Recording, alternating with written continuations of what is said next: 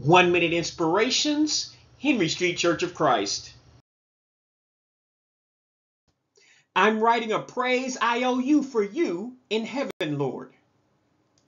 And every creature which is in heaven and on the earth and under the earth, and such as are in the sea, and all that are in them, I heard saying, blessing and honor and glory and power be to him who sits on the throne, and to the Lamb forever and ever.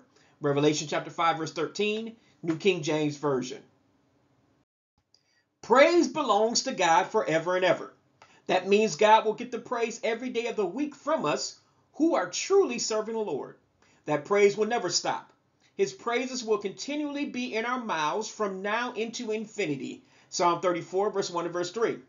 Although we are doing this on earth today, there will be a time we will do it in the heavenly glory. So let's, symbolically speaking, tell God we owe him forever praise. We cannot do it now, but when Jesus takes us on to glory, we will be of that host who will show praises to the Lord without end. 1 Thessalonians chapter 4, verse 16 and 17. He is more than worthy of it for saving our souls. Let's celebrate God, his grace, his mercy, and the Lamb of God, Jesus, now and forever. God bless you. Thanks for listening. If you have not made Jesus Christ the head of your life for salvation, don't delay another day. The Bible says that we must obey the gospel, Romans chapter 10, verse 16.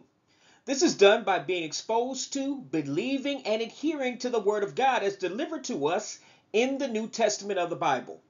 For short, it is called obeying God's plan of salvation.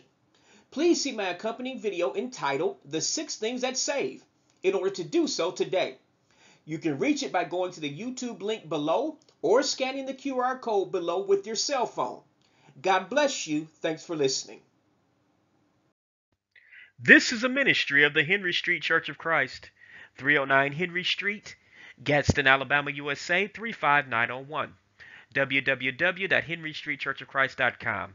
Please subscribe to our channel. God bless you.